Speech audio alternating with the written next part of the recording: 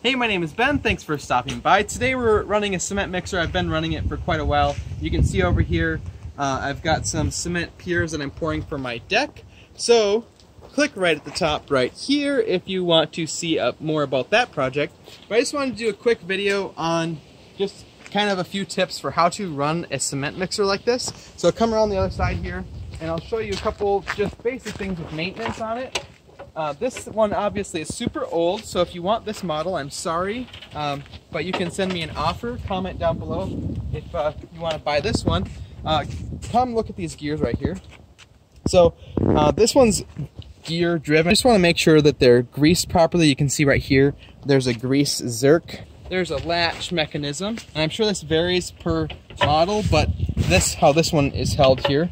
So when that one it's latched right there, it's in the mixing position. You can see that we've got a little bit of leftover cement that's clumped up in the edges. So what we're going to do is just spray that down before we add our new bags. So, like this. So once you kind of get it rinsed out, you'll see down in here that we have a little bit of water down in this corner. Now, if this is the first couple batches that you're doing, you might want to measure it, but you'll kind of get the hang of it as time goes on. These are just 60-pound bags. They recommend using 4 pints of water per each 60-pound bag, but you can use more in order to make it more workable depending on the application. But they say do not exceed a total of volume of 7 pints. Now pints, just so you're aware, 4 pints is equal to a half a gallon, 2 pints in a quart. So 8 pints total in a gallon. So we're going to leave that water down in there, and now we're ready to go ahead and add our bags of cement. With this particular mixer, 2 bags is about perfect. We've got 60-pound bags that we're working with, and what I like to do is take my utility knife. This is the best utility knife ever, link in the description, and cut a slit down the middle of it. Like so. It kind of dulls your blade a little bit, but oh well. And then take the bag,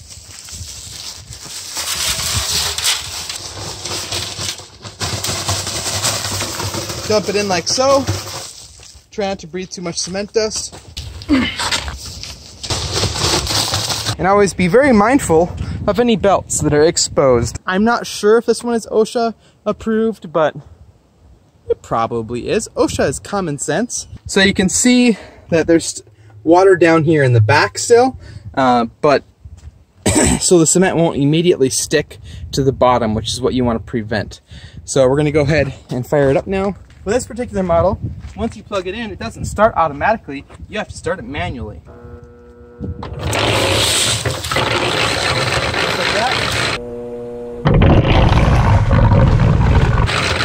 Now, you want to have a garden hose that's ready to go, and I can just kind of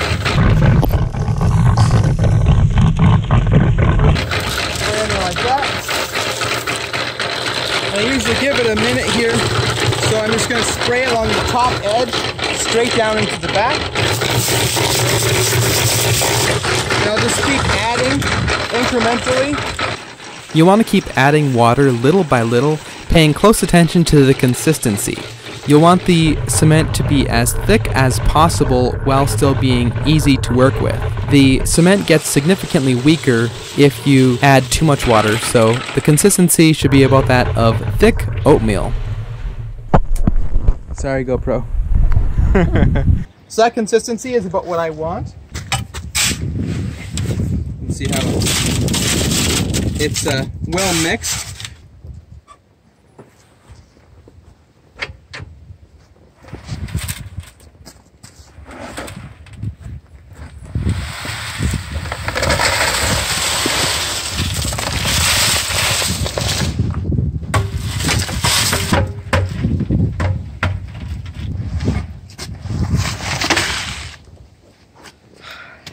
Another batch mixed. So I'll show you one more thing here. I'll flip this back up and we'll look inside and see how much stuck in there, because you're always going to have a little bit that will stick in the mixer that doesn't want to come out very easily. So you can see we have a few chunks in those corners where the paddles are.